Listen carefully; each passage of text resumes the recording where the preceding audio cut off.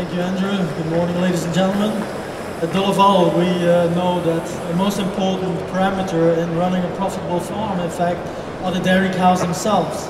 So taking care of these cows is really taking care of profitability on the farm. You know that mastitis and fertility are very important cost parameters on a dairy farm, but so is lameness. It's important, the third most important cost factor that a dairy farmer needs to take into account.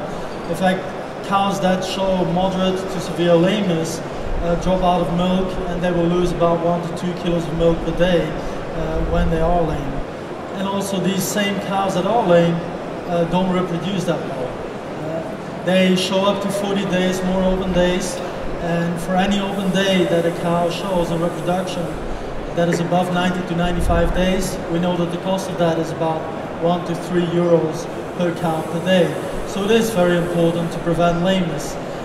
And we are happy to show you today here on the booth a two-step concept with two automated food bath 1000s, AFB 1000. On the one hand, using the first food bath, the hoof cleaner 40, HC40, which will remove the soil from the hooves and the claws of the animals. And secondly, use a second hoof bath with the 4-hoof solution, which is an innovative solution, which is biodegradable, which doesn't interfere with biogas fermentation on the farm, which doesn't use any copper sulfate or formaldehyde for that sake. So it's a very safe solution to use both for the farmers themselves, the operators, and the animals. And it's very important, of course, also to consider that the environment that we keep these cows in is very important also in running a profitable farm. We will present at this booth integrated illumination systems, ventilation systems to make sure that cows don't suffer from heat stress. But we're also happy to introduce today at the booth the next generation of our swinging cow brush product, which was selected best in test in the latest November issue of the DLZ Agrar magazine here in Germany. This new generation of swinging cow brush has new features. It has reduced energy consumption by about 26% versus the previous version, and also has double angle pivots, which allows for better grooming. That is a patented technology by DeLaval. And last but not least, if you buy the best equipment that is around for your dairy farm, DeLaval also develops the in-service service concepts for milking equipment, whether it be traditional milking, automated milking, VMS or AMR. Also for our feeding and cooling equipment, we have adapted service concepts that we deliver to our customers. And by having preventive maintenance, a dairy farmer spends €1 for every 5 euros of subsequent expenses that he can avoid by having preventive maintenance. So it's also about keeping the quality, the robustness, the reliability and the performance of that equipment on the dairy farm and keeping it running in a profitable way. Thank you.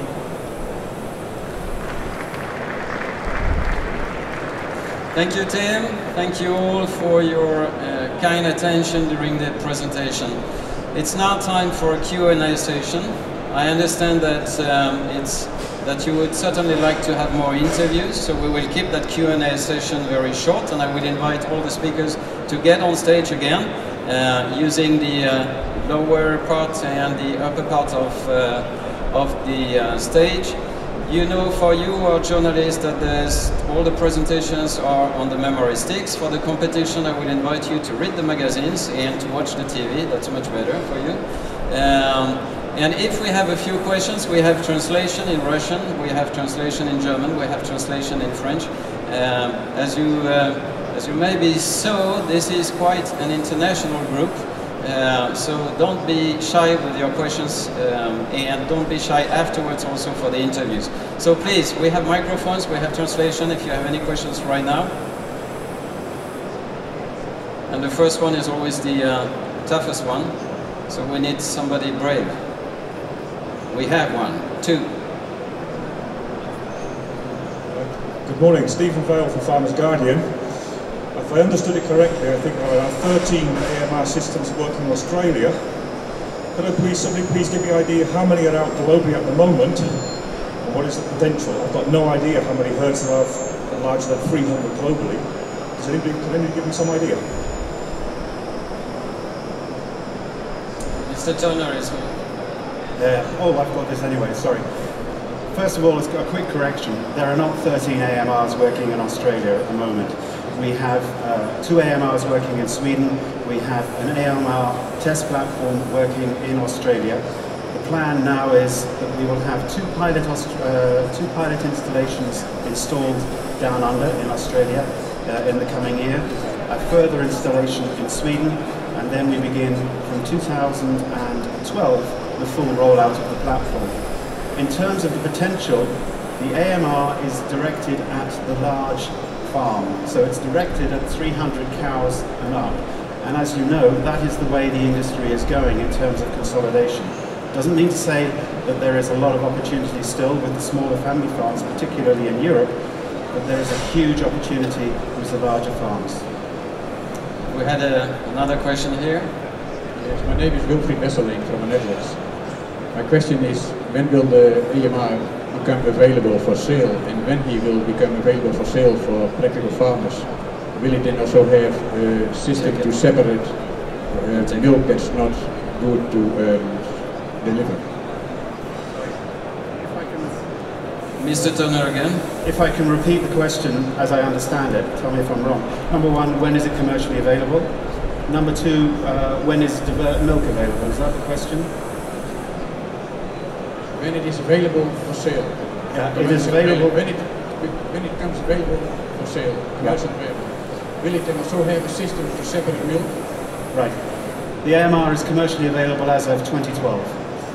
That's when it's commercially available. We'll be running test installations throughout the next year. In terms of milk divert, we currently have automatic identification of cows with colostrum or whatever it is, which diverts the cows out for a separate milking. We are working on a new generation of automatic milk divert at the moment, but it is not currently available. Will you wait with selling the EMR to farmers until you have a system to keep mastitis milk separate, for example? We have a system today which keeps mastitis milk separate in as much as the cows are identified when they enter the platform, and as identified cows with milk problems, mastitis problems, they are diverted for separate milking. Is the system checking if the milk has good quality, or has the farmer to put in the number of the cow which has not good quality of milk? We have the system absolutely does quarter milking, it does quarter milk metering, so it actually identifies the quality of the milk as it's taking place in the existing milk meters. Those parameters are set by the farmer, so there is an automated element of it, but there is also a individual farmer element to identify those cows if it's not just on the quality basis that he wants to have diverted. Okay, thank you. Thank you. Any more questions there? I have a question. I come from Ukraine. Speak out loud. Yeah, I'm Olga Sidorenko, magazine Agro-Expert Ukraine. First question, how do you think when will be available such robotized peddlers in Ukraine and Russia, because we have really big farms? And the second one is a social question, maybe to Australian colleague, because you said that you can operate a big farm with a few people, but what to do with unemployed people who live in village? Thank you. On that issue, I would ask our CEO, Mr. Joachim Rosengren, to comment. As we've answered before, the system will be commercially available for all countries as from 2012. When it comes to the social situation, I think you're opening a very interesting question. However, what we find with most of our customers all over the globe, there's one common trend, and that is it's very, very difficult, and increasingly so, to get hold of labor hands on the farm that's competent and that's interested in working. So it's not about an unemployment. I don't think it's the right route to take, that we should solve the unemployment issue by employing more people on the farm, rather the contrary. Well, my name is Michael Nishnik. I'm from Dairy News Information Agency. I would like to ask you about the price of the system. The price of the system is going to be affordable. Next question.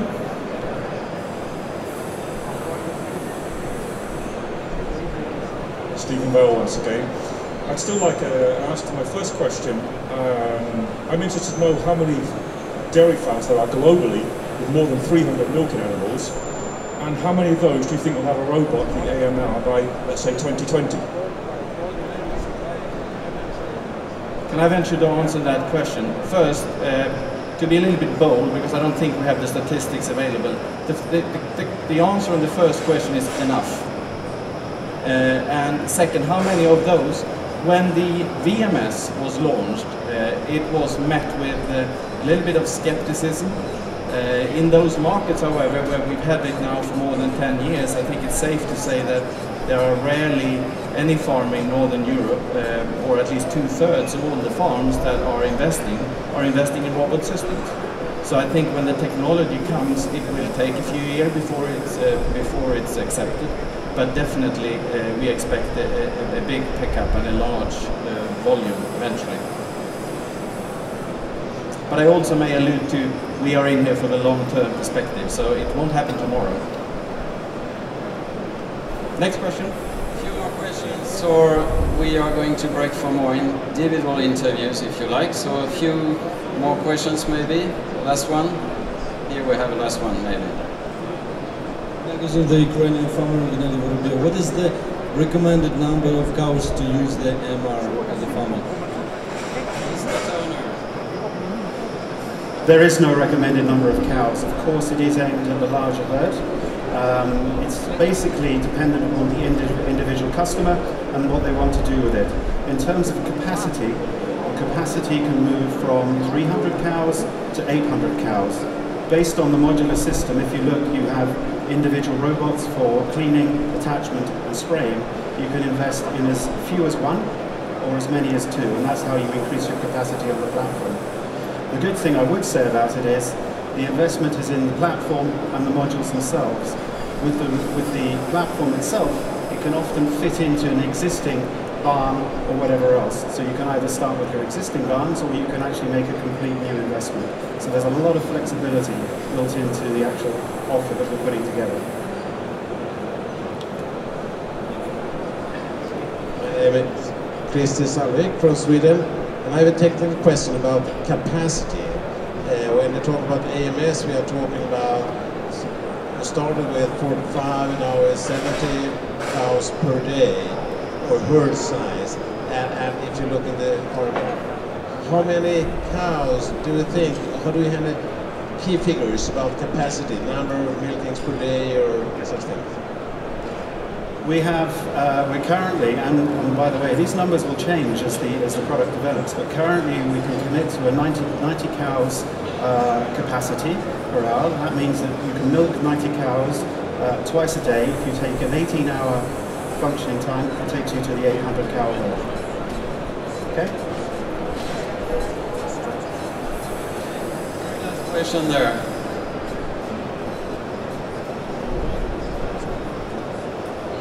Is it? Oh yeah, it's working.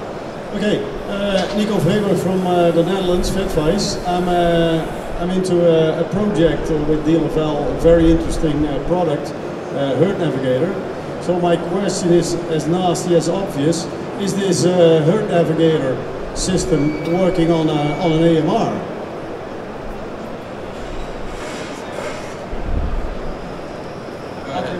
At the moment, it's not available for the AMR. But of course, we are planning in the future to be able to upgrade the AMR with Herd Navigator. Okay, then I would like to thank you all for your attention. I'm sure you want to continue the interviews and asking some questions, so all the speakers will be here. We have quite many other specialists, so don't be shy on their questions. I would like to stay and remain, make sure that this centerpiece remains for the journalists for those interviews. I would like to thank you again for your attention, and there's only one supplier with the full scope and really helping the farmers all the way through, and not only through the milking and the automation, and that's DeLaval. That's part of our message. So use the time for the interviews, and thank you again for your attention.